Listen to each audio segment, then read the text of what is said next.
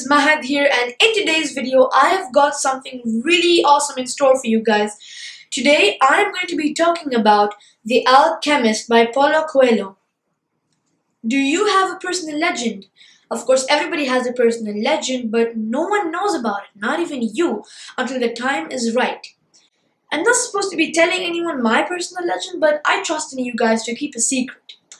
My personal legend is to reach 1 million subs. Oh my god! Wow! So be sure to subscribe to this channel. So why does the shepherd start his journey anyway?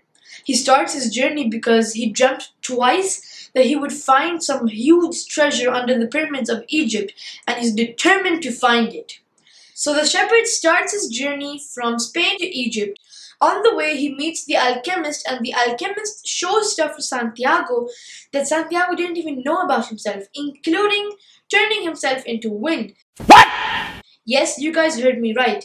The alchemist told Santiago that if he was worthy enough, he could actually turn himself into wind. This book contains a lot of symbolism. It is a fable of following your dreams.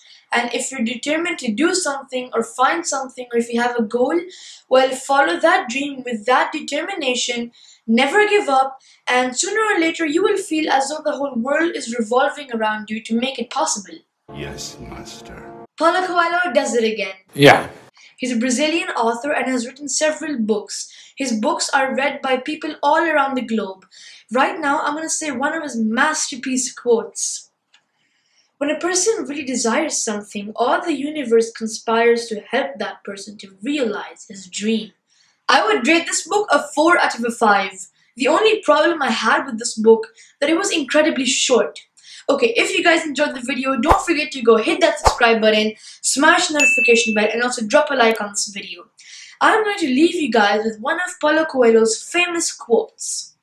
There is only one thing that makes a dream impossible to achieve: the fear of failure.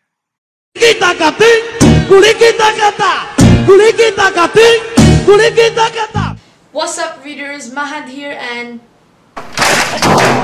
on the way he meets an...